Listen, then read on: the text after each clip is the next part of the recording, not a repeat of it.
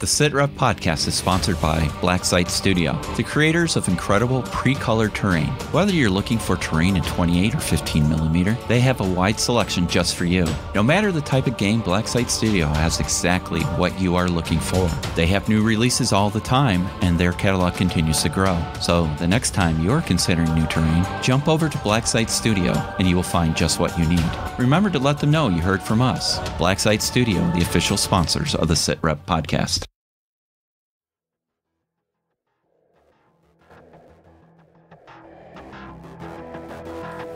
You are listening to the SITREP podcast, your home for everything related to modern wargaming. Whether it's reviews, rules, analysis, play-by-plays, hobby time, or even gameplay videos, we will bring it all to you. And now for your hosts. From England, we have Ralph. From the Great White North of Canada, Chris. Our historical editor, Big Jim Oriskany, and G, both from the United States. And now, sit back, relax, and get ready for the ultimate ride into modern wargaming. Hello, everybody. This is G from the SITREP podcast, and you're listening to the next exciting episode. Today, I have a full house on board. We have people from all over the globe-ish. So, representing the other side of the Atlantic is Ralph in merry old England. Hi, folks. We have our historical guru, Jim Oriskany from sunny Florida. Hey, everyone. How you doing? And we have a very special guest in-house today. It is Tim from Footsore Miniatures, or Footsore North America, to talk about what's going on with Footsore and especially moderns. Tim, welcome back to the show. Well, thank you very much. We're very excited to have you. It's been a while since you've been on the show. Those who have been listening and following us since the beginning will remember Tim. He was on a few of our very first episodes and brought a lot of great information and content to the show. And we are very happy to have you back. And I know you've had an extremely busy year since then. Why don't you kind of fill us in on what's going on? Well, as you mentioned before, I was on the show, I guess probably the first or second one. I can't remember. So It has been some time. And at the time, I was Special Arts and Service Miniatures. That was the company. I started that in 2015. And my very first range I came out with was a Kickstarter I did called Contractor Benghazi. I was very happy with that. It was fun to do. You know, I learned a lot from that Kickstarter. So then I'm just, tooling along and creating different ranges for Special Artisan. And Footsore, the company over in England, caught my attention. Specifically, Andy Hobday and Mark Farr, who Andy is very, very active on social media. And we started talking about different opportunities that I had and that I could offer the company. And through those meetings, they decided to have me become part of Footsore. So I am now Footsore North America, where I produce the miniatures for Footsore. We started off with the Mortal Gods ranges. And the Mortal Gods is a 28 millimeter ancient skirmish game. We thought that was best to offer the community right off the bat because of the game Mortal Gods being produced. We wanted to be able to support North America here. And then I will also be producing the Dark Ages ranges, anything that really Footsore produces. I personally am excited to get the Very English Civil War figures. Mm-hmm. That interwar period between, I believe it's set at 1919 to 1937. Some would say that's not modern. However, it has a lot of opportunities. So I'm very excited about that. Awesome. So I have to say I really enjoy Footsore Miniatures. Every year when they're at Adepticon, I pick up the special edition miniatures, or when they had the monthly special edition miniature. So I have the Odin one, which is amazing. I have one that almost controversial in some aspects, and that's the Blood Eagle. I love that miniature. It's gruesome. Don't get me wrong, but it's well done, and I don't think it's distasteful. It just literally shows what a blood eagle is. For anybody who's not familiar with it, check out the Vikings.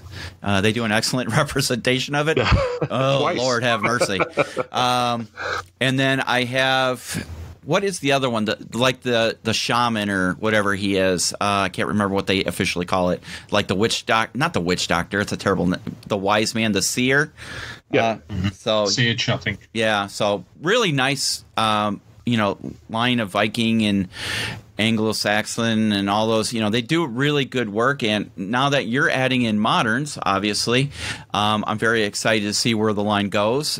For people, again, who followed this podcast, they know that Tim was kind enough to send me some Groms and send me an SOCR boat, which is a fantastic kit. Is that one still available, Tim? It is, and it's that. I came out with that, 2-3 years ago, I think, possibly, maybe say 2. That is still today a very popular item. Yeah, it's still available. Awesome. I recommend it to anybody. My only criticism, and you know what, you can speak to this because this is actually an excellent point a lot of people might want to hear about, is that the barrels and stuff on the 249s, they're a little, I don't want to say fiddly, just soft. They bend real easy, but right. They're very realistic scale. They're not overscaled.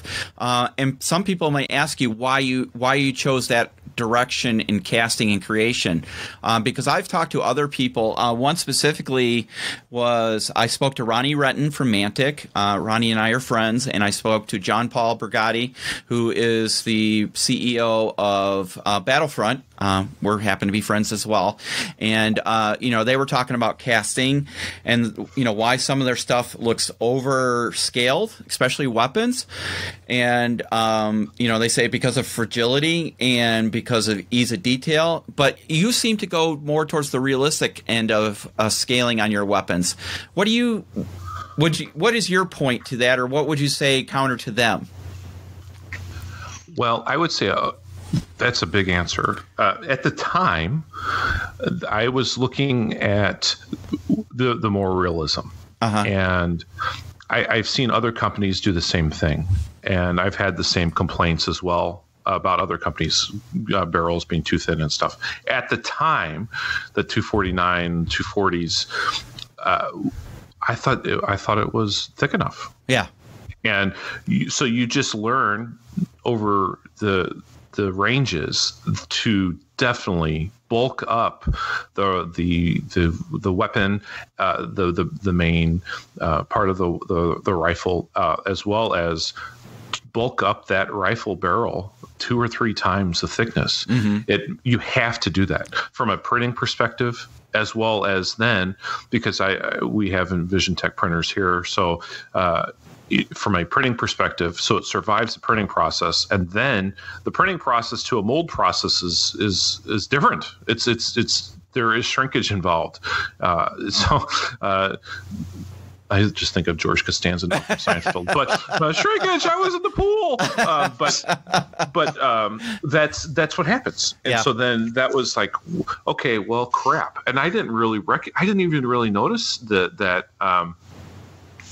Until it was too late, and then I thought, okay, well, you can definitely correct it, you can fix it, and move along. But yeah, definitely over the years, and I've seen it with the rifles that we produce. We've just definitely increased the thickness of those things, and some people say, "Oh my gosh, that's too thick." Well, you know what? A lot of people don't understand the concepts of design versus production, and to be able to mass produce things that can withstand those fat fingers on the table, you need to bulk things up. Yeah, and I don't want you to take it as severe criticism. Like I said, I think they're very nicely detailed. I just got frustrated because it's like when I was doing some assembly or painting, I would brush against some of those barrels and they would bend. I'm like, dang it. Yeah. So we're talking about metal, right? Yeah. Yes. Yeah, metal. Okay. I've seen, part of it is, I don't cast any miniatures or anything like that, but I'm very disloyal. I've said when it comes to what who I buy from, whatever, because I'm a project driven guy, and it's okay. There's a project due in 2 weeks. What's available that Amazon can get to me like yesterday? Sure. So I buy like whatever is out there. So for modern miniatures, I've done 28, 20, and 15s, and thick barrels and things like that are something I've definitely seen in 15s. You almost don't notice. And, you almost have to, metal and in plastic. And I did buy some Caesar miniatures for moderns. Uh-huh. They're all soft plastic. And That's right. The weapons are exactly correct. Mm-hmm. They're exactly correct. The problem is, even in soft plastic, they don't break, but they bend, and they come out of the box bent because they use it in soft plastic. They don't bend when you touch them. They come out of the bag already bent. And I ruined a lot of them by trying to warm them up to the point where I could bend them where they were straight, and I wind up, let's just say a lot of my M16s turned into M4 carbines, a lot of my AKs turned into AKSU carbines really fast. Yeah. And where I think we're painting is if you're going to make the barrel thick or the forward guard or whatever, the forward furniture, I understand that. What gets me is some companies, they make the whole weapon big. They don't just make the barrel thick. Yeah. And so my M16s look like German anti-tank rifles. They're like 8 feet long, and it's right. that I don't like. That I don't like at all. Yeah, yeah. There is a lot of design work and a lot of thought put out into creating miniatures. And you have to really think, how best is this model going to be represented, and how best is it going to survive fat fingers on the table? Mm-hmm. So again, from my perspective, the weapons are all done digitally, and then they're printed, and then they're taken to metal casting, and that's how you just have to. I mean, there's been the HK416, for example, that we did. I mean, the amount of editing and work that we did from the first start, probably 6 or 7 times, just to be able to get it right. Yeah, it is a challenge. So I do see some people, like you said, they will take that miniature or that weapon and just bulk the whole thing up 30%, 40%. It will survive, but like you said, it looks like they're carrying a Barrett 88 walking, so it is you got to find a happy medium. Yeah. One last tiny point. If the designer is purist and says, okay, I'm going to build, not to talk trash about Caesar miniatures, because they were, first of all, the price was right, but on top of that, of course, when you get done with the assuming the barrel survives, I tried lighters, that didn't work. Then I tried warm water, that finally worked a little bit. Once again, these are 20 milliliters, not 28 mils. Once you do get it painted, because usually the weapon is either black or a very dark gray, or if it's an AK, it's got that little bit of wooden furniture on the front, and then you put it on the table, you can't see it. Yeah. Right. It's gone. And now the guy's just standing there with like this, shooting pose, and it's like he's holding an invisible weapon. Yeah. So as far as bulking up the weapon goes, at least its width. I'm not saying its length, but its width. I've used way too many different companies. My collection doesn't match at all. I would definitely. I definitely see why. I definitely agree with it. I think it's a smart decision. That being said, I'm not in the manufacturing side, so I don't really know what I'm talking about. Oh, believe me, it's so funny because I look at something and like, okay, that's really cool. Okay, how am I going to make that? Mm-hmm. How is this vehicle or this particular weapon going to actually survive the production of it? So it is a challenge, especially with poses. How do you pose a certain figure so that is that particular arm going to get buried into a mold, or a leg, is it going to get buried into the mold? And if we do that, then how long is that mold going to last? Is there going to be tearing? That sort of thing. So that's why people come to me and say, hey, I've thought about getting into making some models and stuff, and I say, don't. I says, be a civilian and just play. then your hobby experience will be so much better because they don't realize. It's funny, when I first started getting into 3D printing with FDM filament based printers, I had a farm I had 12 printers. Wow. And people are like, oh my God, I'm going to buy a printer. I'm going to make all this money. Well, there is a lot of work involved. Oh, and then then you realize that your time is now being devoted to making miniatures for other people so that they can game. And that your time will not be for you. It will be so that others will. So that's why I'm very fortunate. I have, people that work for me, that do the casting, that does the design, in-house design. I'm very, very fortunate with that, so that I can still have a hobby, so I can still game. But it's safer to be a civilian. Yeah. 12 FDM printers. I thought I was excessive with 3. And it is a lot of work. You make a good point, Tim. People see, let's be honest. Majority of people these days, when they want to learn about something, where do they go to? YouTube. Yeah. Right. So they see the 3D printer guy and Maker's Mark and, those guys and, showing printing, and they look at the amazing stuff they do. What they don't see is the hours and hours that were not filmed of adjustments and, fine adjustments in Slicer program and just the equipment adjustments to get a print to print right, or how many failures you have. I big supporter of printable scenery, amazing printable terrain. If you guys have not checked out any of their stuff, if you're looking for fantasy stuff, they have some really great 3D printable terrain. And I've had prints that last like 30 hours, and you're getting an hour 25 and it fails.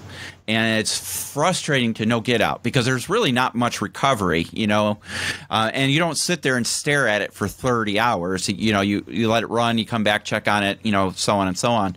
And you get this nice big building, and all of a sudden it just fails. It's so frustrating. So people don't understand there's a lot of work that goes into it. So oh yeah, and I remember for people who are wanting to get into 3D printing, they ask me, which printer do I need to buy? And then the first thing I ask them is, well, how much do you have to spend? Now, when I first got into printing, I told people you got to be at least you got to spend at least $600 to $1,000. Do not even waste your time with these $200 pieces of crap printers, because you will, one, either go insane, or two, you will get a divorce because all of your time will be spent trying to get that thing up and running. Now, however, times have changed, and I have been told that the Ender 3s is an amazing printer. Are amazing printers, and I personally have thought about getting one because I have now, as far as FDM printers, I have one. I sold all of them, and I have one. It's a raised 3D printer, N2. It's got a build of 12 by 12 by 12. Oh, nice. So it's I think at the time, a $3,000 or $4,000 printer. Well worth the money. It's just $3,000 or $4,000 is all it is. So, but the Ender 3 or Ender 5, right? I think the 5 is bigger than the 3. From my understanding, it's $200 or $300 built, and there's a very strong community out there for those printers. So I actually thought about getting one just to have running. Yeah. Just for printing the terrain that you just spoke of, like printable scenery and all that sort of stuff. Yeah. It's cool technology, but definitely the resin is the way to go. Yeah. I just got a resin printer. I bought one of those little photon, Anycubic photon ones. Just, because I wasn't sure on the whole resin idea. So it seemed like a decent intro one. I've been printing. What scale are those, Jim? 8mm M1s. Right. And they've been coming out really nice. Were those 8s or 6s? Were those 8s or 6s? I think the original file is 8, and I was going to drop them down to 6. Isn't that, you wanted them 6 or 10? Because I was going to print you a whole company of M1s. So. Oh gosh. Wow. For which project? I don't know. Whatever you need. Remember, you were gonna work on a project, and I said I will print you whatever you need. So, was it 15 mil? You were gonna do the Marines. Yeah, I've already bought all that. Okay. But we can talk about that in a later part of the show. So, Tim, I want to circle back on something. There, in OTT, on tabletop, or formerly known as Beast of War, they had a session on is metal the best medium for miniatures, right? And of course that started a firestorm because there's a lot of people say, metal's antiquated and plastic's the way to go, and if you want to customize anything, yada yada yada. And I know your stuff is done in metal and some of your vehicles and stuff is resin. What are the pluses or minuses from your viewpoint on metal versus plastic? So this is a personal conversation. This is a taste from a gamer who's been gaming since he was 4, and a painter. I personally like for figures metal. Why so? Why so? Because I can speed paint a lot quicker. Because here's a good example. I was painting some of my pulp figures that I did, 80s pulp figures, and we also do resin spin casting. Mm-hmm. So when I first made them, I did them in resin, and the resin's great. The detail's awesome. The gun barrels, even at thick guns, you can still kind of get that little bend. So here I am. I am speed painting my figure. I take a hairdryer, put it on there to dry, and all of a sudden the whole damn thing's bending. Like, oh my gosh, I forgot about that. So then I had to wait to let it cool off and things like that. So I found personally for me, with the resin figures, I cannot paint as fast because my style is different. I do my best to paint pretty fast and use my trusty $10 hairdryer. Mm-hmm. And then there is no weight there. I prefer a game piece that's going to have some weight. That's not. And also the reason why I do metal is it's predicated based on what the consumer is wanting. Especially I found in the United States, gamers are wanting figures in metal. Really? I wouldn't have known that. No. I would say plastic is easier to work with. But once it's done, I wish everything was metal.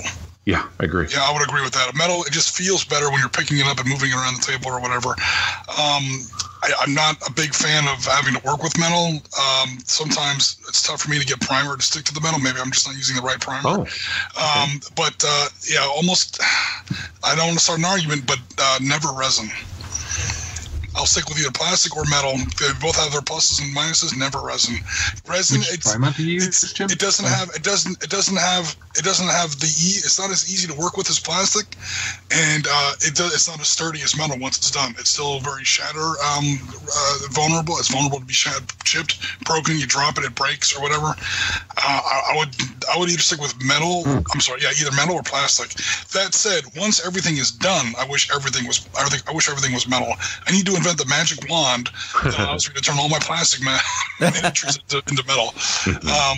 So some alchemy going there. But the finished product, I would go with metal. So, Jim, what primer do you use? I'm sorry, what was the question? What primer do you use on your metals? I'm not a big miniatures guy, so I use whatever's at the hobby store. All right. Or the craft store. So Krylon works well for me. Either light gray, depending on what I'm painting. Usually light gray for figures and black for vehicles. So I found the Army Painter primers, and I've just done some metals in Zandri Dust.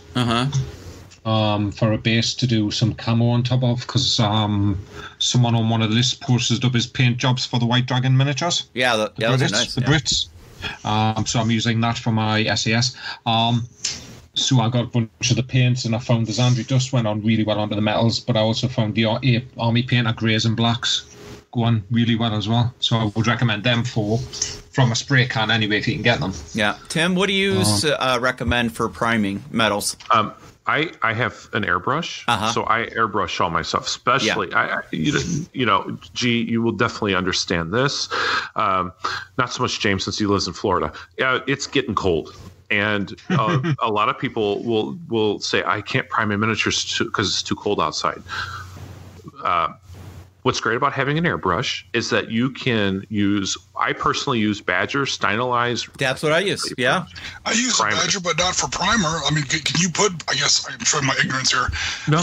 Can you put a primer through an airbrush? It's not going to gum it up? Yeah. Yes, sir. So the Badger, and I am not sponsored by Badger, whatever. So you're preaching to the choir, because everyone in here has a Badger. People, guys, so I've been using an airbrush for several years. The great thing about airbrushes is that it gives you the ability to prime inside. Mm-hmm. It also gives you I do zenithal type of priming, and you can do that with rattle cans, but it's different. It's a different experience. You have more control with an airbrush. The paint's not as thick as a spray can. So yes, I use Badger stylized res on both metal and resin. I also use Vallejo primer. However, I have found that the Badger primer personally is better than the Vallejo.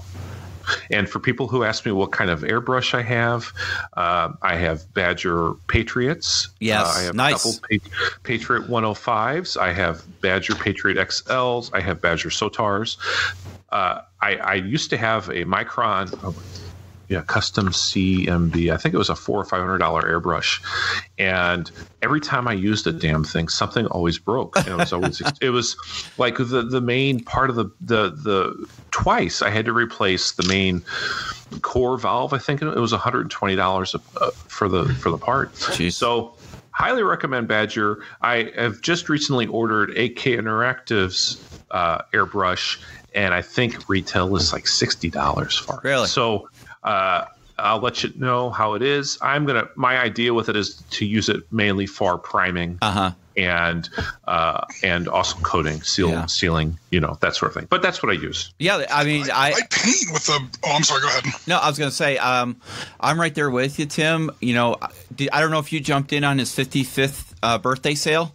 They had about this time last year. They started it, and I picked up 2 new Badger airbrushes, and I've always used, well, I shouldn't say always, but since several years ago when I met him at Adepticon, I got some sample bottles of the stylized primer. That's all I use, and I actually had an Iwata that I now use as my priming airbrush because it has a bigger bigger cup. So that one I will use for my primer, and then the 2 Badgers I will use for actual detail work or getting in there for the finer work. But I really like the Badger, and the nice thing is he's local to me. He's literally 45 minutes down the road from me, so if I needed anything, I could call them up and say, hey, I need this, and if I really needed it, I could probably convince them to let me just come pick it up. So no, they're good quality airbrushes, and they're not extremely expensive. No. So, Badgers? No, my Badger costs less than Tim's component. Yeah, exactly. Well, and you know what? And that was because I messaged Ken and spoke to Ken, the owner of Badger, and I called him and I said, Ken, I have an Iwata custom CMB. It's a $600 airbrush or whatever the cost was, just too crazy cost. I says, now I see that you make a Sotar that says that you can do a line as thin as an eyelash. How the heck is that? And how are you selling it for $100 and some odd dollars? And so it was a very good conversation, and I've never looked back. So I have a couple of the Sotars, and they're great for like very fine, thin detail work. You will find airbrush artists, not guys airbrushing t-shirts, but true artists, shall we say? Yes, who use that Sotar, and my God, the thin lines, it's amazing. And I think a Patriot you can get on Amazon for $70, something like that. People come to me to buy. They say, I want to buy airbrushes from you. I says, you know what? You can get it cheaper on Amazon. Yeah, I highly recommend it. Yeah. I have a Badger Renegade. It cost me about $100, $120. Yeah, they're great. The only somewhat thing, at least for me, is then of course the compressor costs like $100 or whatever. And then something happened. I lost my the hose, got a break in it or something. the people that are available locally that I can just buy stuff from, they sell exclusively Iwata. So I wind up having to buy an adapter anyway to connect, the Iwata hose to my Badger airbrush or whatever. So I should probably just buy all my stuff from Badger anyway. The little bit of money and time I save, I have to go online and buy something having shipped anyway. But that's the only thing. I paint with brushes, airbrushes all the time.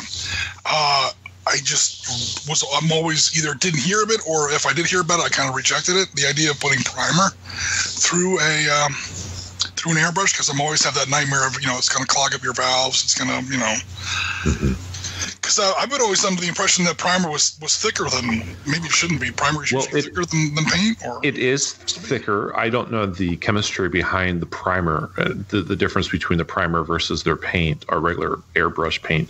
But I know I don't have to dilute it at all. I shake the bottle, pour it right into the cup. I'm shooting at about 35 to 40 PSI. Yep. And now I will say, with using the primer or any primer, I always highly recommend everyone getting an ultrasonic cleaner for airbrushes. You can get those on Amazon for $20, $30. And so after I'm done priming, I do take the gun down and I do throw it in the ultrasonic cleaner just to get rid of a lot of that gunk, because it is primer. So that's what I do. I have a ritual that so when I'm looking at Napoleonic artillery pieces right in front of me, so I've got like 12 of them here, so I will just take a whole bunch of group, and then I'll just get my idea out of what do I need to prime and what colors and stuff like that, and I do that, and I take the airbrush apart and throw it right in the ultrasonic cleaner. So let's change gears here and let's talk some more about Footsore. So you're bringing your modern group to Footsore because they didn't have moderns per se. They were more into the historical electrical age. Dark Ages. Dark Ages. Yeah. So did they take Gangs of Rome? So they have Gangs of Rome, right? Yes. Oh, yes. Yep. Yeah. Okay. And and now correct me if I'm wrong, but didn't they take Test of Honor too from Warlord, or how's that working? So Andy Hobday and oh my gosh, just left me. Graham Davies. Yes. Created Test of Honor, and they had that under Warlord, and then they decided to leave, and they own Test of Honor. And now Graham produces Test of Honor 2, and Footsore over in the UK produces the miniatures for Test of Honor. Then I'm also the US distributor for Test of Honor 2. So that's how that goes. Gotcha. Okay, so modern-wise, so all your lines that used to be under SASM are now available through Footsore, or are you still migrating over? So we are still migrating. I know for a fact they have 6 or 7 different packs there that they are going to, or either they're doing it now or in the process of creating molds to then sell all the special artists and service figures, all the Footsore modern figures over in the UK. And so they'll be servicing the European customers. I found that a lot of European customers wanted the ranges, but they didn't want to pay the shipping as well as the customs. Sure. Which, as a Yank, I find funny because that's what I've been doing for a very, very, very long time. Right. So, but you have to provide the product. Yeah. And the whole idea behind this is to create a really great product that helps people have fun. So why not have that opportunity to have it produced and sold there? So that is what is happening. So any ranges. So those that are over in the UK right now, what would you say? What are the ranges that are currently available? Are your ranges available here in the U.S. side, all of them, or are you limited to whatever the other side is as well? All of the ranges are available now in North America, in the United States. Okay. The Footsore over in the UK, I know, have the Task Force Raptor figures. They have the new Urban SAS figures. They have Boko Haram. They have I believe the Conflict Ukraine ranges.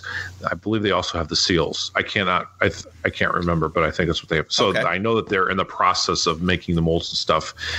And I know they've just been a little busy with Mortal Gods and the Dark Ages ranges, and we have Mortal Gods Mythic coming out. So they've been a little busy there, but they have the figures. Gotcha.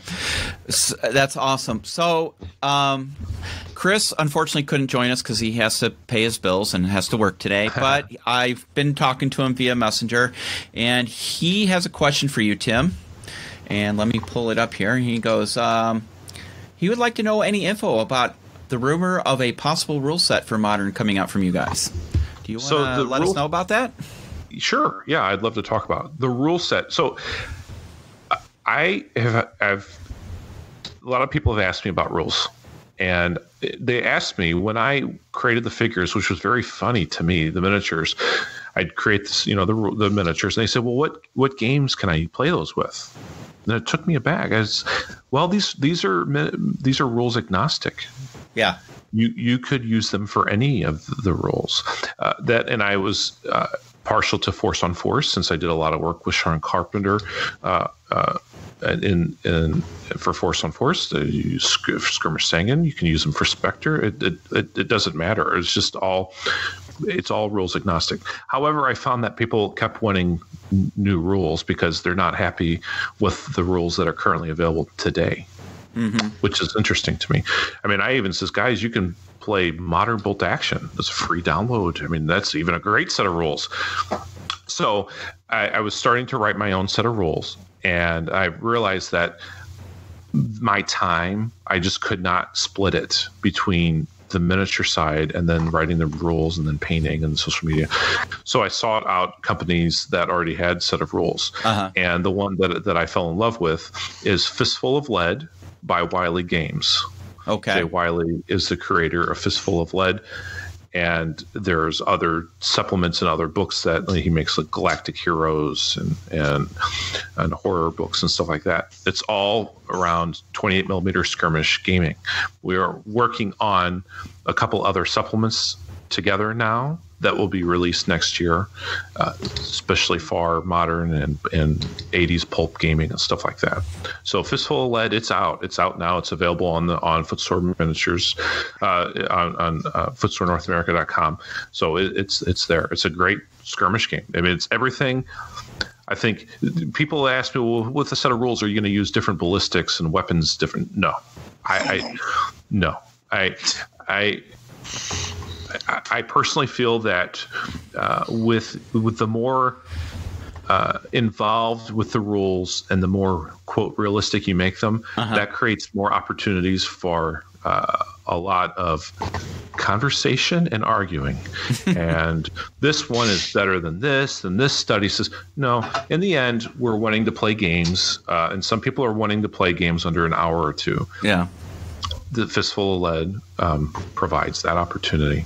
So, Tim, can you kind of take us through what makes Fistful of Lead stand out from other rule sets that are currently available in Moderns? So I can only speak from a perspective of the Modern rules that I personally own. Okay. And what I preferred about Fistful of Lead is it's not a you go, I go. It's a card-driven game. So that it's not something that you can just sit back and you did your turn and now my opponent's doing it. So there's a lot of reaction to the opponent what the opponent is doing. The other thing, what I liked about the set of rules was the feel, the energy behind the company itself. Okay. And just I know the person that's written them. So he lives in 3 hours away from me. Gotcha. In Independence, Missouri. Okay. So I can't speak to. I've got upstairs. I have Skirmish Sanguine. I've got, of course, all the Force on Force stuff. And what I liked about what I heard a lot from the other Modern rules that are out there today is that it was kind of like a lot of them were like chess games. You spent all this time maneuvering, situating to get to your miniature to one place to the other, and no one really died. I don't know if that's true or not. I don't know. I don't have personally that experience. What I do know is that it doesn't have a very difficult reaction system. It's all card driven, and it just provides, it's an ease of play. The other thing is that I've seen 10 guys play this game with Fistfull of Lead. Oh, really? So when you're at conventions, or like here, my house is gaming central. So for historical gaming and other gaming, so when I can have 10 to 15 people here, that's awesome when you can actually run a nice sized modern game with that amount of people. Yeah. A lot of the games now are written for two players, which is fine. There's nothing wrong with that. But if you have a group that, a gaming group that's 6 to 8 guys, then that's what I found Fistfull of Lead provides, that so that you can have that many players. Gotcha. Okay, awesome. So does the rule set allow for vehicle use, or is it just mainly infantry? Vehicles as well. Okay. And then we're also, with the other modern supplement that we're working on, we'll have more vehicles than there is. Okay. Is this more formalized military, or is there like militias and PMCs and things like that as well? So the way Fistfull of Lead is, you can create your own team. Okay. That's the other thing. What I liked about it is that you can create your own team. You can have them as militia. You can have them as PMCs, a little partial to the PMC, and you stat them out, and then you just play. Awesome. So the modern supplement will have some canned groups for militias and PMCs and stuff like that. Excellent. You're only 4 hours away from me. Yeah. We should get... I was just going to say, I'm already looking for flight rates to St. Louis, because he said his house was gaming central. All right, so let me... Tim, I'm going to kind of disclose something here. So Tim and I are friends on Facebook, and Tim posts occasionally images of some of the stuff he's working on for game tables and, play day events and stuff he does. I'm like... let me see if I don't get the line 100% correct. Please do not flog me. But from the line from Batman, when the Joker says, "Where does he get all those cool toys?" Well, okay, so I am very fortunate. I have a 6x12 table here, and this is where I work out of. Yeah. This is when you guys are seeing social media posts. This is my office. This is what I do. This is all I do. I talked about my father got me into gaming when I was 4. He was playing with plastic Airfix and NPC figures. He got me into, my first board game was Tactics 2. Yes. Yes. So Panzer Leader. Yes, I love that game. 1954, Avalon Hill. Yeah. Panzer Leader. That's right. That's right. Too. That's right. Panzer Leader, Panzer Blitz. No. All of that. Yeah, all Jim, of that. we got another one to come play with us, huh? No. Oh, you don't like Panzer Leader? Oh, no, he loves I don't like Panzer. Oh, he loves Panzer Leader. Oh, okay. You need to check out some of our weekend games. I was raised in it. So this is all I do. I'm not a sports guy. I am a geek that is very lucky. I still don't understand how. I'm married to a very attractive, beautiful woman who supports me, and I just in the end, it is about playing and having fun, and bringing joy and happiness to the gaming table, helping inspire people to paint and to build and just to have fun. So, Tim, would you be interested in doing some Fistfull of Lead videos when you're ready? Yes. Featuring your minis and your table? Yes. Yep. All right. Yep. Oh, Jim? yeah. And I'm set up for. I've got multiple cameras here that I could do live streaming. Excellent. And all that sort of stuff. Oh, that's what's fun. I love doing it. So we could have a little joint effort here between the SITREP podcast and Footsore and all that good stuff. I would love it. Yeah. I mean, I as you're an American group. Well, most of you are, at least here. I would have no problem with sponsoring the podcast as well. Excellent. So I can tell you that Ralph is American by marriage. Right, Ralph? Yes. I will say I was physically born here in the United States, but when I am in London and England, that's where my true home is. There you go. I love it. Dawn and I were just talking the other day, and I was like, man, we really got to get back to Salute. I mean, because that truly is our Adepticon is always going to be our home convention. Because obviously it's 40 minutes from my house, and it is, we're involved in it in, many ways. But Salute, to me, is where I go to see all my gaming friends from the Atlantic side, and it's just an amazing show. I don't know if you've ever been to it, Tim, but if you have not, you have to go. It is. I know. I haven't. Jay Wiley's going for in 2020. Yeah. And I'm glad you brought up about Adepticon. And I wanted to also address a lot of other things. Yeah. People have asked me, Tim, are you going to go to Fall-In? Are you going to go to Command Con? Or not Command Con. Historicon. Historicon. Yes. I was just at a show a couple weeks ago here, and it was about 3 hours from St. Louis, called Recruits. It is a great gaming convention that's held in Lee Summit High School. They've got 500 to 600 attendees. And it's a smaller con. You cannot compare it to Adepticon by all means. However, I found that I'm standing here behind the table, selling my wares, meeting people, having great relationships. It was great. But it's like, wait a minute, I'm not playing. Yep. And I also found I don't like sitting. and so when people keep asking me, are you going to go to these cons?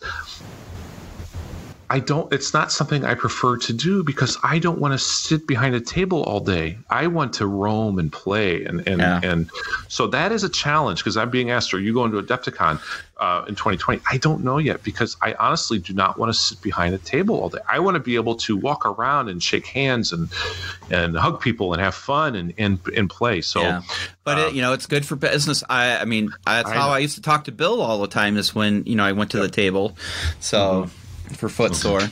One quick recommendation. I'm not trying to pressure you or anything, but we recently did on tabletop coverage for Historicon, and I felt the same way. I mean, I wasn't sitting behind a table. In fact, I was exactly the opposite. Justin had Jerry and I out there with a camera doing, sweep and clears. I mean, I think I went through 5 pairs of shoes. Just literally get more content, get more. This is rendered and posted. Get more content. And we're photographing all these tables, and we're interviewing the people who are running the games. We're interviewing the people who are playing the games. And of course, we always kind of end the conversation, the little video interviews with, looks like you guys are having a lot of fun, grind the teeth. Looks like you guys are having a lot of fun. God damn it. Looks like you guys are having a lot of fun. But the good thing about Historicon is that all the vendor stuff shuts down at like 5, maybe 6. We shut down our media content at like 4 or 5, and those games run till past midnight. So even if you are there on the clock, you're wearing a t-shirt, you're wearing a badge, you're working, you still have time to participate. I was in First Freeman's Farm with a great couple of guys. Oh my God, these guys were so much fun. If you guys ever listen to us, Marvin and Jamie Veter up there in upstate New York, you guys ran like the best Saratoga game I've ever played in. I've played in a lot of Saratoga games. I've literally written books on Saratoga, and this was amazing. So it's a big con. It's not terribly merchandise focused. There is definitely a merchandise element to it, but after that, everything shuts down at a certain time, and they're pretty strict about it too. But then the games continue to run long after that. So even if you are there in a work capacity, in a business sense, you still have a lot of time to have fun. And, you'll meet people and have games, chuck dice.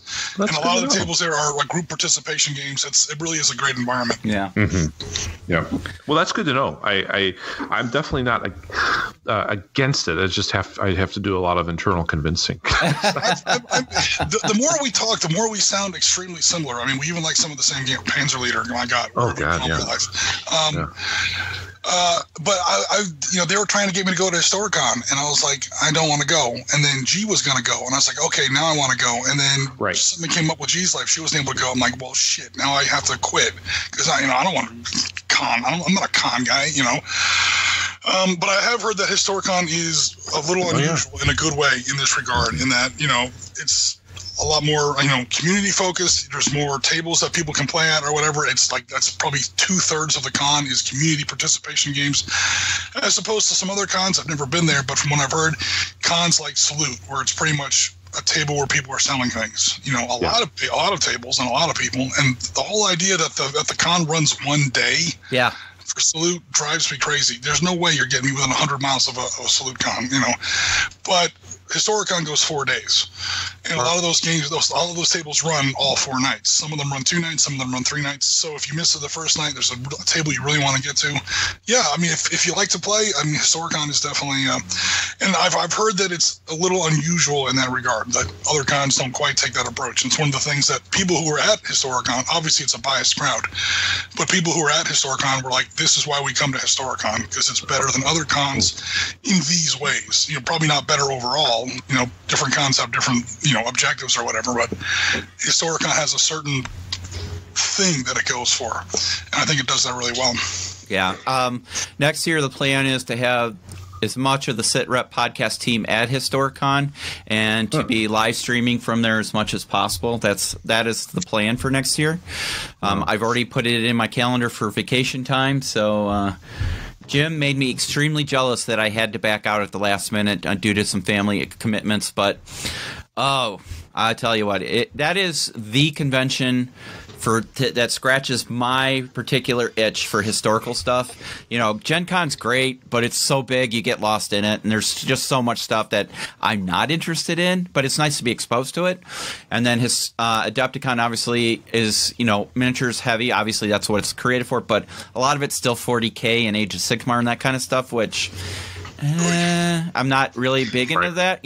Sorry, Warren, Lloyd, everybody over at Ireland, but if it was a Lord of the Rings convention I'd be all over that one. But, that's right. Yep.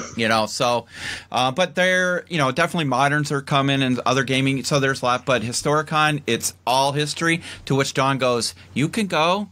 I don't care. I'll sit in the office. And, she has no interest at all in that genre, but so we're definitely going to make plans on doing that next year, and we got to see if we can get Ralph and Chris to come over. So we've already objectively proved that Dawn is in fact a moderns gamer.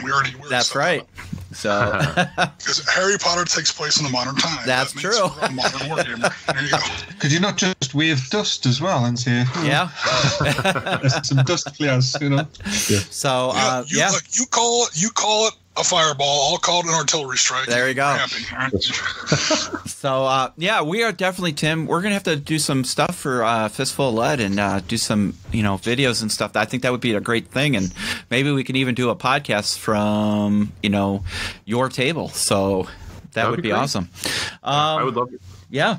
So I have a question for you. In the news recently, everybody's probably seen it. A U.S. Special Operations team, I believe it was Delta, took out the main bad guy for the ISIS. What's his name? al-Baghdadi or something like that? Yeah, al-Baghdadi. Okay, so first of all, let's talk about his name, al-Baghdadi. I thought he was a rapper, But my understanding is that the Fur missile, in this case a Belgian Malinois, basically took him out to the point where he panicked. Unfortunately, being the selfish, excuse my language, here's a warning, prick that he is, blew himself up with 3 of his kids. And the dog sustained some minor injuries, and thankfully he's back on duty. So my question to you, Tim, are we going to see a miniature of it? Of Conan? What a name for a dog, Conan.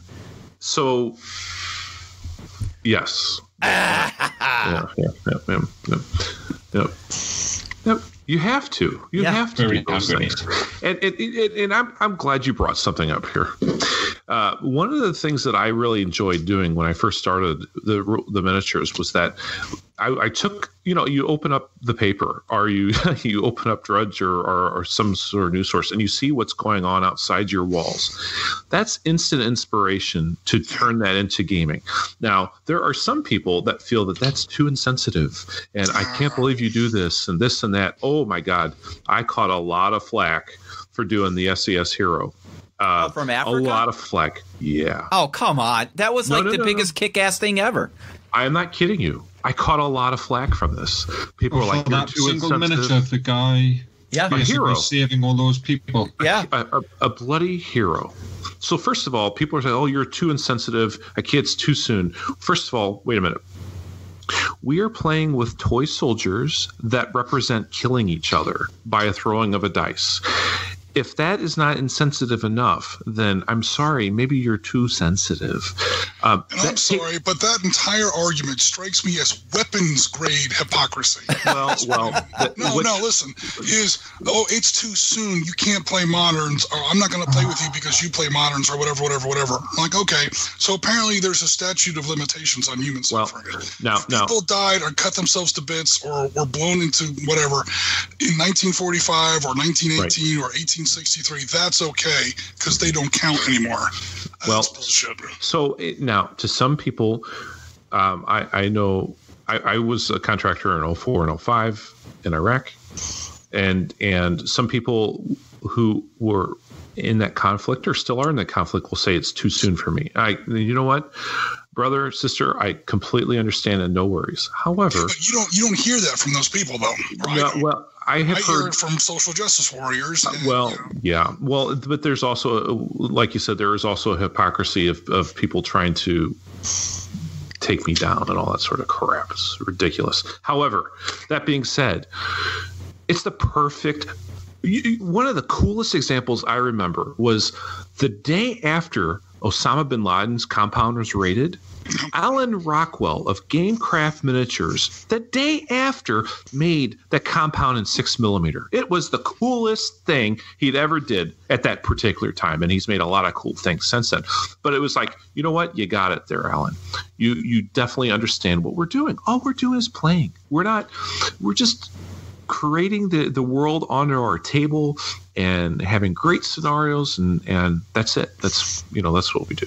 So now I will say this. I won't say this about any creators, designers, people who build rule sets, make miniatures or whatever, publish games, but sometimes players, like individual groups. I'm not going to talk trash about how anyone decides to approach or play a game. I mean, that's not my place at all. Right. But sometimes people who will take a Normandy, Dog Green sector, where like A Company 116th RCT was wiped out 95% in the first 5 minutes or whatever. Mm-hmm. You take that kind of a game and you're playing it very beer and pretzel style. Oh, look, that boat got wiped out. Laugh. Swipe the miniatures off the table. That's a little weird. And maybe that's where some of that comes from. But I don't think that's how anyone... I don't want to speak for everyone, like the whole industry, but it's been my experience, people I've talked to in the industry, myself when I create product or whatever, games, content or whatever, when we're doing something in any time period, especially moderns, we're not approaching it like that. No. And what really gets under my skin is sometimes when people come at us as a sub-community or whatever with that kind of attitude, it's almost like they're implying that we're... being very, flagrant or flippant about it or whatever. Oh, look, this guy just got, top of his head blown off. Hey, dude, it's not like that. No, and not at all. You're not at our table, so you wouldn't be saying that, or you would know better. But I don't know. I have in the community a couple. First of all, most of us here are veterans, and most of the people that I game with are veterans. In the UK, in the US, Canada, I've got veteran friends all over the place. They're actually most of my gamers or whatever, and we never approach any kind of gaming like that. Even when we're playing like something silly like Dark Star, 26th century, way out in the future of starships or whatever, there's still like crew casualties, and this ship has to break off because it's still functional, but it's just taking too many losses. Too many people are wounded or down in medbay. Doesn't matter to the game. It's still people, like you were saying a second ago, and you're right on the money. It's still people that you're imagining. War games, you are fantasizing about the mass killing of people. If that doesn't square with you, then I hate to say this, might not be the hobby that you might be terribly comfortable in. I know there are sports games out there, like Blood Bowl, or like even in those kind of games, people do get hurt and killed, right? Like those. Yeah. So never mind. That just invalidated my own argument. I don't know. So there are a couple of veteran friends I have. I won't mention them by name, but there's like 2 or 3 of them out there that I know served in some of the same time periods I was in for, and I was like, okay, he's not comfortable with it, but even when they say something, they are never coming at me with any kind of a intent, with any kind of an agenda. Mm-hmm. I literally invite them. I run these games every weekend or whatever. I invite them to. I just sent like this mass email blast, and they'll like quietly email me on the side, like, "Look, I love to play with your games. Let me know when you're running something World War II or something." I just, we do Panzer Leader. Speaking of Panzer Leader in the Gulf War, 1991. Well, 2 of these guys were in the Gulf War. And they're like, yeah. I was like, okay, you know what, guys, I totally get it because, you were there. So that's different. And even then, they do it on the quiet, they do it on the side, and they're doing it from a personal level. They're not like on social media, email blasting people all over the place saying, hey, guys, this isn't cool. What are you doing? With this whole like kind of an agenda. It's the agenda that kind of bugs me. And I know I'm talking too much about it, but it's always been kind of a raw nerve with me. Mm-hmm. And people try to tell other people what kind of games they either should or shouldn't play. That gets under my skin. Yep. Yeah, it's just one of those things. Play your game, I'll play mine. I'm not forcing mine on you, et cetera, et cetera. It's a game. The word is in the title, game. It's a game. Right. It's like the same argument with TV. Well, that TV show's inappropriate, so change the bloody channel. Don't watch it. For the love of God, people. It's not like there's not enough channels out there. Exactly. Don't play it. It's like the guy who burned his Warhammer Fantasy Army when they changed it. Aegis. Why would you do something like that, you dumbass? Yeah. Burned his money.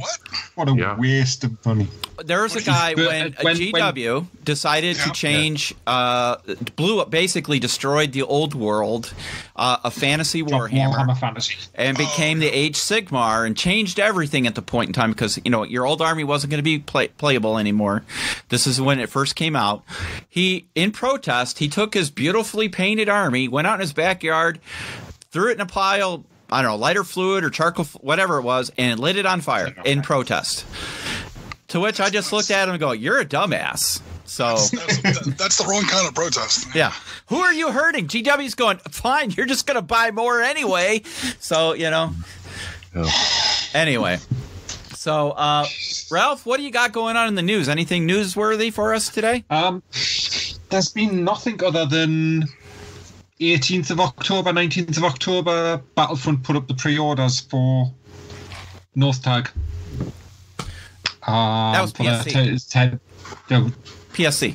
Well, yeah, that was the thing. PS is done. Yeah. Yeah. I ordered the starter. So yes, so did I. Oh, I cannot wait.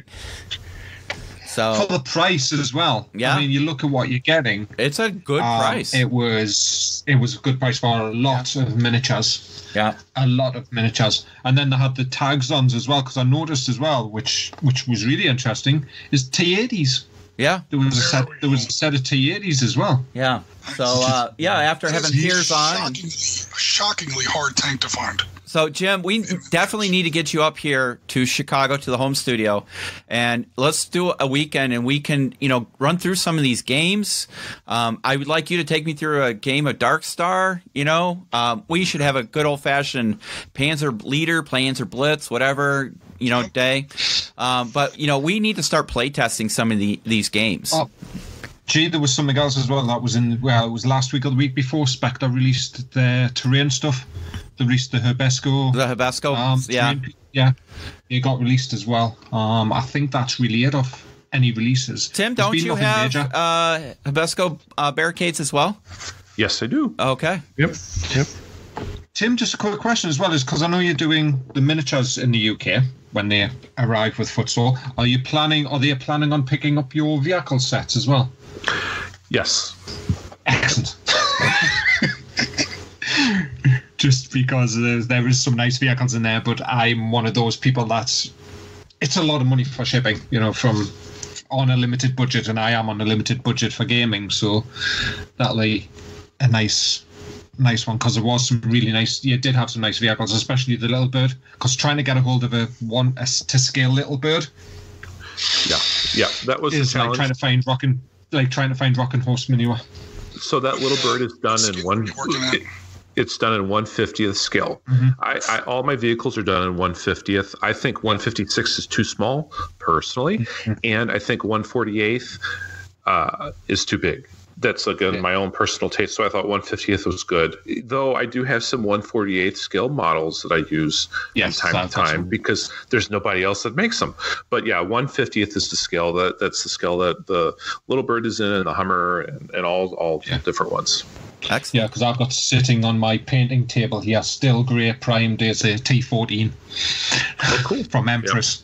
Yep. The Empress T14, which is a really I recommend that kit for a tank and the Tiger. It's a pretty big miniature, right? It is. It really is, but it's a nice miniature as well. It was 1, 2, 3, the hull, the side pieces, the tracks, and then the turret with the bits on. So it's quite a chunky piece of resin as well, because it's all resin. The gun barrel's metal, and I think the antennas and stuff were the only bits of metal, but everything else is resin. But it's a really nice Russian tank. So I have to say, companies like yours, Tim, have really driven the modern market. Because if you think about it, 2 years ago, maybe 3, there was not much as far as offerings in the modern era, especially in vehicles and stuff. And now we're seeing, all these companies offering such a wide variety of stuff. So it's really nice to see that kind of growth in offerings, because for a while there, we were using die-cast Humvees from Menards, that are totally out of scale. But that's what you had. So my first miniature games with modern miniature games with micro machines. God knows, I remember that. That's like back in the 90s. There was nothing back then. So I want to change gears again, and Jim, I want to give you the floor, and we'd like to have a kind of a roundup recap of how your first session of the RPG went. Oh, okay. Well, like we've been saying, we've been trying to run 2 Skype streams a week. Not Skype, I'm sorry, Twitch streams a week. We haven't been 100% on that, but we are trying to get better. So the problem with mine on Sundays is we run web-based war games. So if you ever want to try Panzer Leader, we can do it literally any Saturday. I've completely rebuilt the game where it'll play on the web. So I'm sorry to cut you off. What do you use? What's the platform for that? Here we go. Microsoft Excel. I'm just going to put my feet up. Oh, okay. Microsoft Excel. We'll talk later. No, it's okay. It's there's a lot of choices out there. We do it in Microsoft Excel, and we use like some web conference software. We might move it over to Discord shortly or whatever. We're trying to get it in such a way where kind of like a shared desktop, sort of a bit of software where people can move their own pieces around or whatever. The advantage there is, and this does lead into the question, because we run HK Ops the same way. The advantage there is that everybody can see the same screen at once. Everybody can control, the mouse and keyboard if they choose to, or if not, they can just tell me where they want to move their person and their character or whatever, and they move their little playing pieces around. Everyone's on the same call. We have Skype. We have audio. We have visual. We have chat. And it works. And it works with a minimum of software, in fact, no software, that people have to download on their own computers. So a lot of times, we were exploring other options. There's whatever it is, D20, virtual tabletop, all this other stuff. And there's all this coding that has to go into it. And the people that you're playing with have to have the same thing. And there's all this setup they have to do on their end. Vassal, I'm sorry, I'm not a fan of Vassal. I know there's people out there that like Vassal. The problem is, and this is just something that I'm kind of a bugbear about or whatever, is that when people, as far as what most of my hobby is I usually design my own games. And even a game that I take off the shelf, like, Panzer Leader, is being heavily reworked. Panzer Leader is a great game. Panzer Blitz was a great game. Tragically flawed out of the box. Needs a lot of love. Arab Israeli Wars, they finally got the actual system right. So when we're playing Panzer Leader, for example, what we're really playing is Arab Israeli Wars. And this is most people who still play Panzer Leader. You're playing Arab Israeli Wars with a World War II skin on top of it. The problem there is that doesn't really plug into Vassal because, when you go to play Panzer Leader on Vassal, you're playing with chapter and verse out of the original 1974 Avalon Hill rulebook. And it's fun once in a while, but the game, again, is kind of broken. So that's why we picked this very kind of agnostic, very easy to use. Sometimes it's a little bit more work, but it's a very easy to use, very generic. Basically, if you have Microsoft, which everyone does, you can participate in our games. And we've had some monster games, and we've had some little fun games, and we've had some, we did Gold Beach. Half of Gold Beach. It took 9.5 hours in Panzer Leader. We did all of Omaha Beach. Took 25 hours. We did Valley of Tears in 1973. Golden Heights took 7.5 hours or something like that. It's. And then we did a 6-hour game recently, G. Yes, we did. I was going to say Market Garden, didn't you? Yeah, we did 9 Megan, the river crossing of the ball. Wow. Yeah. We had to do that one in 2 pieces. But yeah, that turned out to be something like 6 hours, which is big for a Valor and Victory game. But that's the platform that we use. And I go through all that rigmarole because when we run HK Ops the same way. So HK Ops is a role-playing game. Again, okay, so I'm sorry. The original point of the question was, we've been running these games on Sundays for a modern theme. You can play Panzer Leader in the modern era. I've retooled Valor and Victory by Barry Doyle into the modern era. We do Vietnam Valor and Victory. We do Falklands Valor and Victory, and we've done Lebanon 1982 Valor and Victory. We've done 1991, and we're working on Ukraine 2014-2015 in Panzer Leader. Oh, wow. So the problem is we also have Air War C-21. We also have Naval Command by Rory Crabb for modern naval combat or whatever. But really, it's been just those 2 things. Panzer Leader, Valor and Victory, Valor and Victory, Panzer Leader, back to Valor and Victory. And that was fun for like 6 months. But then I was like, you know what? Just to make sure that we don't get stale, I wanted a third option. So I put it out to the group a lot of times, and there were some great suggestions out there. Car Wars was brought up. Battletech was brought up. And I'm like, I don't know if that's really going to work too much on this kind of thing. We were talking maybe about Ultra Combat, but Ultra Combat's got a lot of cards in it, and cards is one of the things that this kind of a platform sort of trips over a little. We could probably fix it because there are some cards in Air War C-21. So I was like, okay, what can we do now that's going to be a third option to kind of make these Sunday streams a little bit more, not quite so samey, week after week after week. And we started playing around with the idea of an RPG. So HK Ops is Hunter Killer Ops. It's a very, very generic title. Purposefully, is a very kind of a generic role-playing system that we have for, modern combat. There are 3 basic ideas. You play formal military, you could play PMC, or you could play like a post-apocalyptic setting, like whatever happened to the world just happened, and now you're trying to, look around, look for resources or whatever, fight other people. The group that I had selected private military contractor. So we ran our first session. It ran about 6 or 7 hours last Sunday. It was a big session. Live on live on Twitch and YouTube and everything else. We got our group assembled. We got it built. We have our fictional PMC company. That's Phalanx Multinational.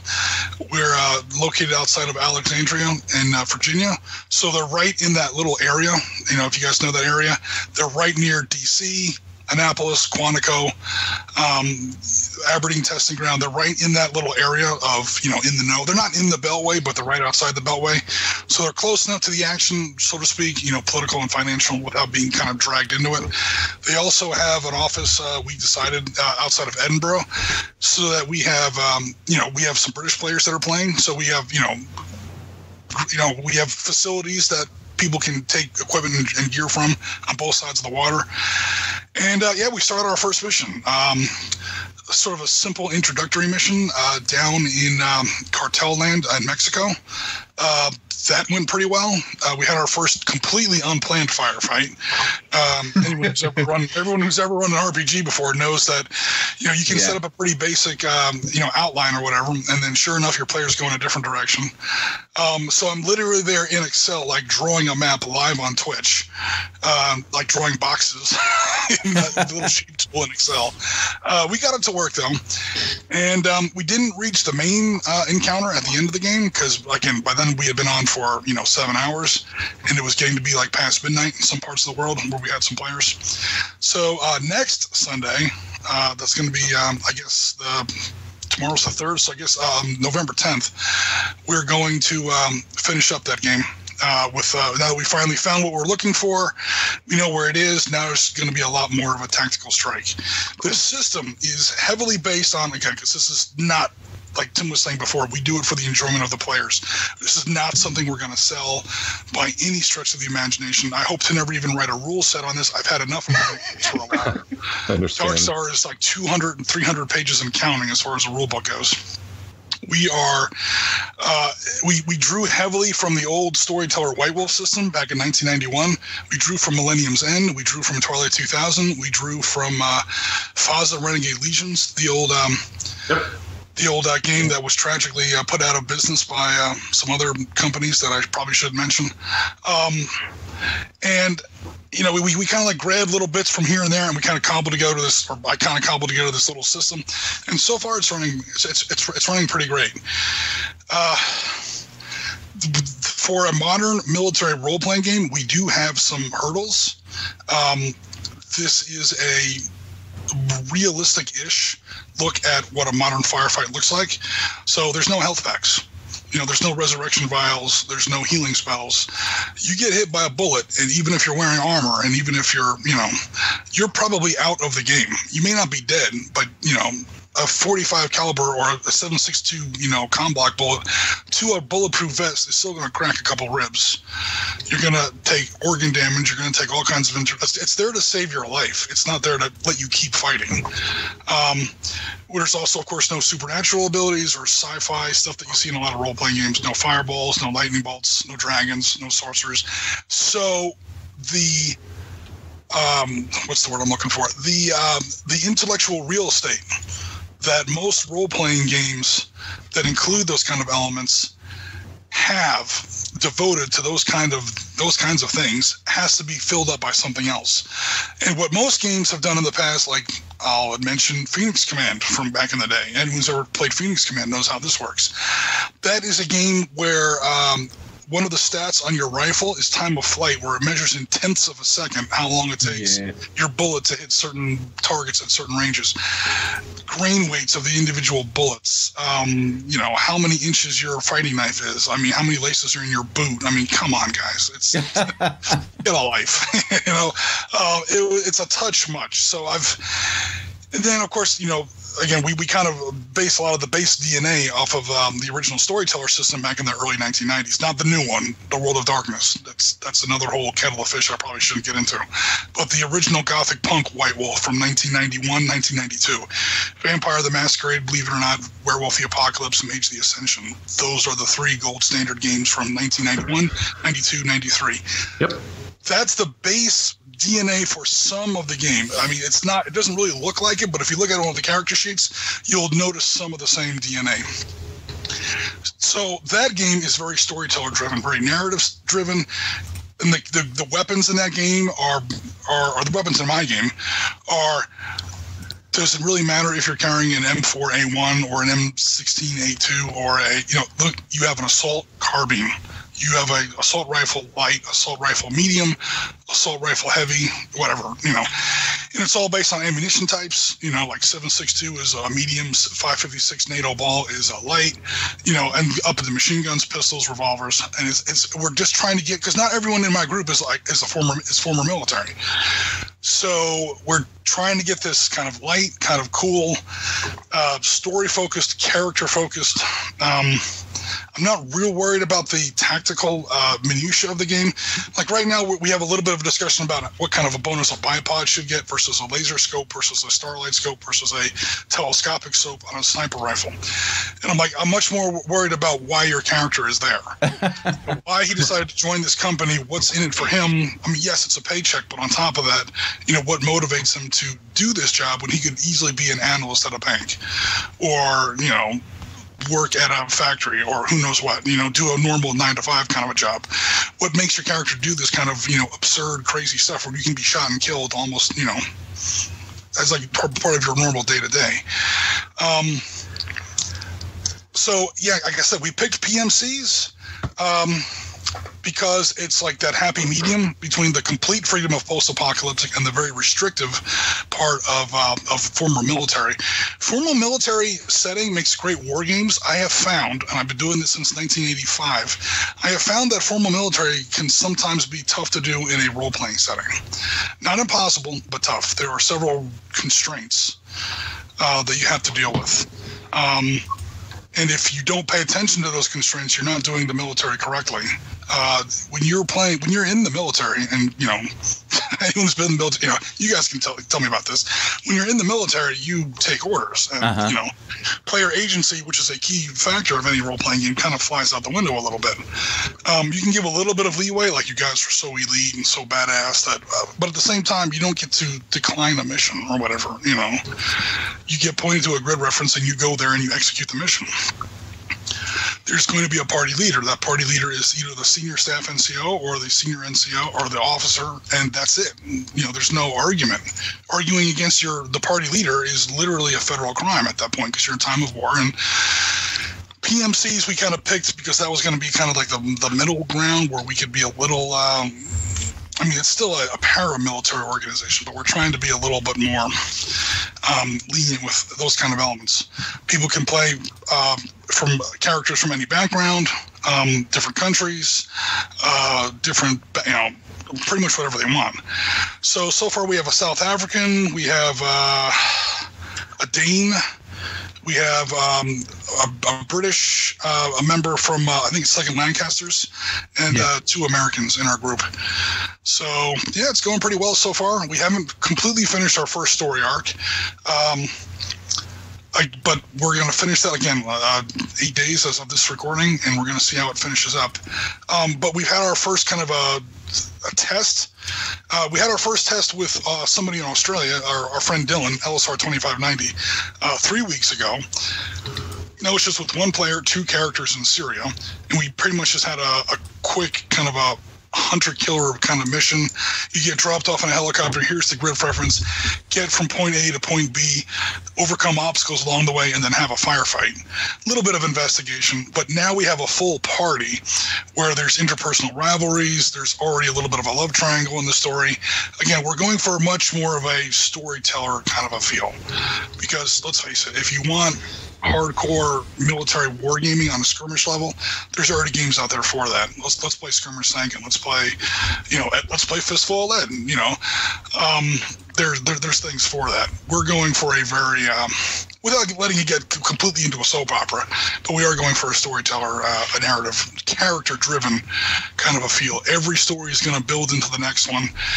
Every story is going to have personal threads and personal story arcs from a writer's perspective, and from the players aren't so much players as fellow assistant storytellers, co-collaborators in, let's build a character arc, let's close those character arcs, let's have setups and payoffs, let's have an actual narrative, let's write a script, let's pretend we're making a movie, not a game, as far as how we're approaching this. So we haven't had our first main big firefight, but we have had a small one. We did have 2 small wounds. We had some, 1-shot, 1-kill sniper hits. We had some silent takedowns. While I'm not that worried about that part of the game as far as how it performs mechanically, so far that's going pretty well. There are a couple tweaks in there, but what I'm much more happy about is the group we have and how well it's performing so far in a again, like a storytelling sort of a framework. So it's a partial report because again we're not through our first session, or we're not through our first story arc. But so far it's not going bad, and yeah, we'll see where it goes from there. Awesome. All right, Ralph, any final thoughts? No, I've got nothing. You got nothing at all? I've got nothing at all. The only thing I would possibly suggest from Jim's point of view is, Jim, what I'll do at some point is I'll get you to have a look at Roll20, because I think it might help, especially with the role-playing bits of it. It's what we used. It's what I used for when I ran my Star Wars game, which I'm busy rewriting and working on, and it's what we use for my D&D game that I'm part of. And it is a platform built for role playing, so you can actually set it up so it doesn't have a character sheet, but it's got all of the digital dice rolling. So I think for new players that aren't used to rolling, for, say, doing all of the math and things like that, and rolling bucketfuls of dice, you can say just roll 10d6 and it'll roll, or 10d10 and it'll roll them for them and things like that. So it might be something that might help your players a little bit more. But I can show you it at some point. I found that my players prefer to roll their own dice. It's just, it might be something that possibly can help. I do understand where you're coming from, and I do understand that there's no intellectual difference or no actual. No. But the idea of picking up a fist, especially with the storyteller system, one of the genius things about the storyteller system, and this goes back to the old Mark Reinhog and Sam Chubb White Wolf days, is the way their system works. It's not like D&D where you have a D20. And, okay, you add 1, you subtract 2, you add 5, you divide by 2, you multiply by the price of tea in China. There's all these things, and you wind up with still 1 D20. Now, there's a bunch of modifiers on there, and you know when you're about to launch a big attack because you know that you're subtracting or you're adding 15 to that D20, and you're like, oh yeah, I'm really going to mess you up here, and you roll that 1 D20. It's a subtle thing, but I think it really works with whatchamacallit. With the storyteller system, you should just add dice to your pool. So you have, say you're taking a rifle shot. You have 2 dice in dexterity. You have 3 dice in firearms. Okay, you have 5 dice. Oh, then you have a rifle scope. Okay, you add 2 dice. You have a bipod. You add a dice for that. You have this. You have that. The enemy's surprised. The enemy has no cover. This, that. Before you know it, you have like 15 dice in your hand. And the enemy has his 2 dice in. It's not dodge because you can't dodge gunfire, but it's like cover and concealment plus wits or something. And he's got like 3 dice. And the same thing happens in reverse when the enemy's coming at you, and you say, okay, pick up your armor plus your defense plus your whatever, and you have like 3 dice in your hand. You're like, and the enemy picks up a mug of dice, and then you start shaking it, and just like this physical weight in your hand, like this is coming at you, buddy. Hold on to your ankles. Here it comes. It's one thing that I've always felt like it really works with storyteller system in general. Again, that's kind of where we're taking some of our DNA from, full disclosure. And a lot of the players I have are longtime veterans of that. We played that game literally since it came out. So we're coming up on 30 years now. Yes. So, who knows? But, we're running okay for now. And we'll see where it goes from here. Again, we haven't even finished our first story arc, so. There you go. It's just the thing, because I know what it's like rolling the dice and stuff. Is I did play original Vampire the Masquerade. I have the collector's edition of Werewolf, Mage, and Vampire in slipcases that were produced when they did the collector's edition, sitting on a shelf in the back. So, nice. And I played Mind's Eye Theatre as well. So I did the live role playing as well for Mage. And talking about buckets of dice, the original Star Wars game, which was the one I ran. I ran the West End games. I ran that as on Roll20, which I found was much easier than throwing buckets of dice, because you throw buckets of dice in that as well. You throw buckets of dice, and you're talking about the West End game? Yes. Yeah, the West End games, you roll buckets of dice, and then you have to add up the result, which I always found tedious. Indeed. Yeah, yes, you do. Your target number is 30 for a really difficult roll. You roll like 10 dice. Now you have to add up 1 plus 2 plus 5 plus 6 plus 4. That's plus why Roll20 was really useful, because it did it all for you. You just roll the dice. Yeah. But with this, it might be worth to have a look at some point. It's just to suggest, because then I know our GM does it for us D&D, is he rolls the dice off screen. Yep. So the GM rolls his dice, so we don't know what he's rolling, but at least he can then see what we're rolling.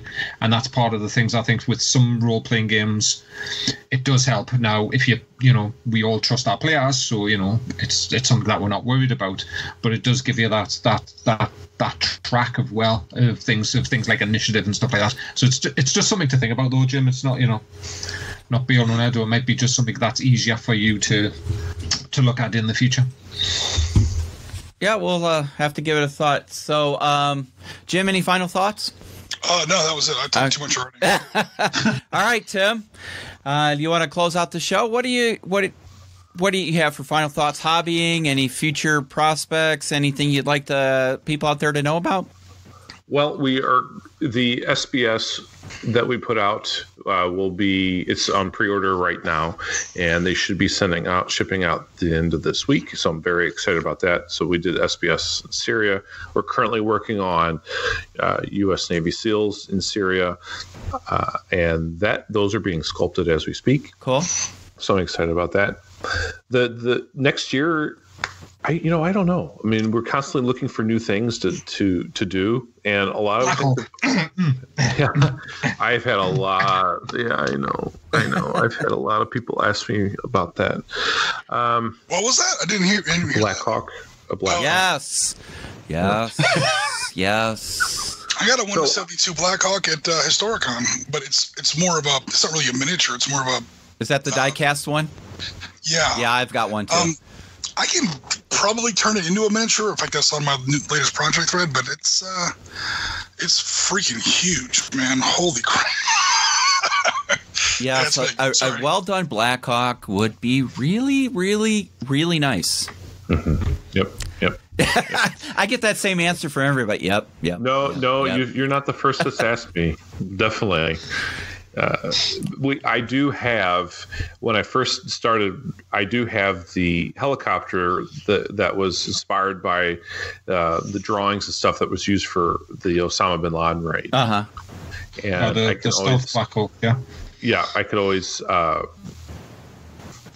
always modify that, but that was created for FDM printing. It was not created for resin-based casting, so some things would need to be changed, but that's definitely not out of the question. Gotcha. We're talking about what scale for the Blackhawk?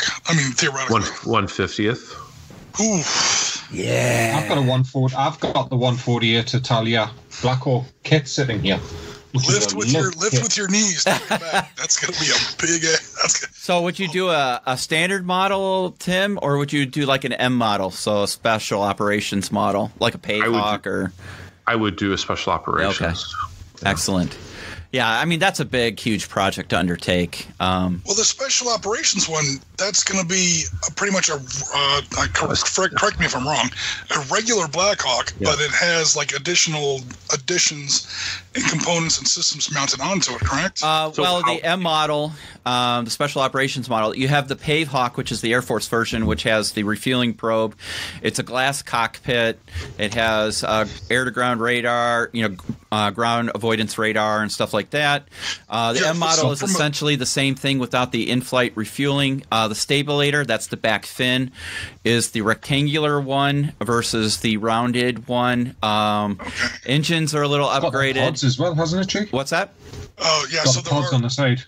Well, the pods on the side it's called the ESSS, and that is on all Blackhawks. It's just a matter of it's an attachable, detachable system.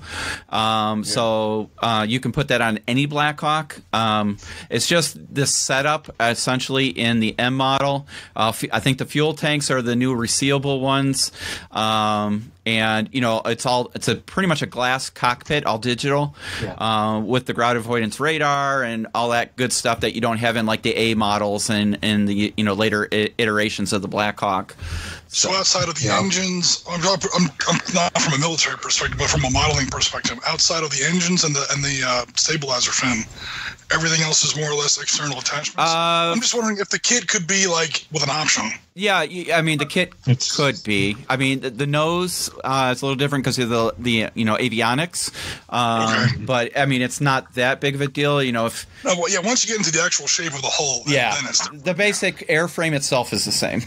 Yep. Yeah, I've got the U860/M860 Blackhawk Night Raid Italia kit sitting right next to us. Yeah, that's the one I've got. And that was the reason why I haven't really done a Blackhawk is because to what you just said is that I've got it in 1/48th, and it's much cheaper to get a plastic kit in 1/48th than it would be to create your own. Yeah.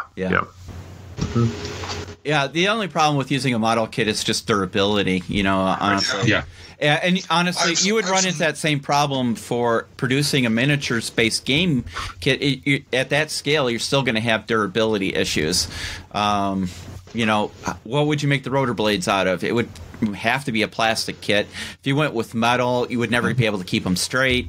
If you went with, you could possibly do it in resin, but then you're looking at, I dropped that rotor head once, I'm going to shatter a blade. You could do a big piece of, because I've seen it, Ivan on the Spectre Miniatures Facebook group was doing some stuff with those conversions of the little bird from the Academy M6s, the kits, and we were looking at buying big sheets of acrylic sheet circles, because you can get them cut out to the rotor blade side, and then it looks like and then trying to get some etching on it to make it look like the rotor blades are actually spinning. Yeah, you could always do that. Yeah, but at 1 to 50, that's a good idea. At 1 to 56, that thing would be like 18 inches across. Yeah, you have a huge rotor disc. Yeah, it is. But they were on the UK. I can order them to scale in size, and I think they were £3.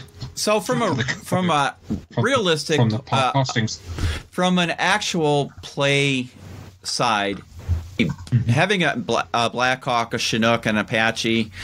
Yeah, could you imagine a 148th or 150th Chinook? That would be your table. But from a playability standpoint, it's almost not worth doing, because you're not going to use it to play with other than, okay, I'm going to insert my team and then the Blackhawk's going to fly off the table. Okay, I'm going to put it into an orbit around the objective to provide overfire. But other than that, you're really not going to use it. So I have 3D printed a crashed Blackhawk as an objective marker. Because you could build a Blackhawk model, but what are you going to do with it in the game? It's either going to insert exfil or, it's going to be down. So it's one of those things. How often are you realistically going to use it? So, like, I had a Soricon. I just went out and bought one. Yeah. Like Fields of Honor or whatever. It looks fine, and it's only 72, because most of my monitors are 1 to 72, 20 millimeter. And even at 20 millimeter, that thing is bigger than anything else I have. Yeah. By twice. It is. Some people don't realize how big aircraft are compared to tanks. This thing is huge. Yeah. And that's just a 1 to 72. Yeah. I bought it. It cost me like $30 or whatever. Fully painted, glass canopy, whatever. It looks fine. But how often am I going to use it? It doesn't matter, because I didn't spend any time into it. Yeah, exactly. So $30. It was a steal at 30.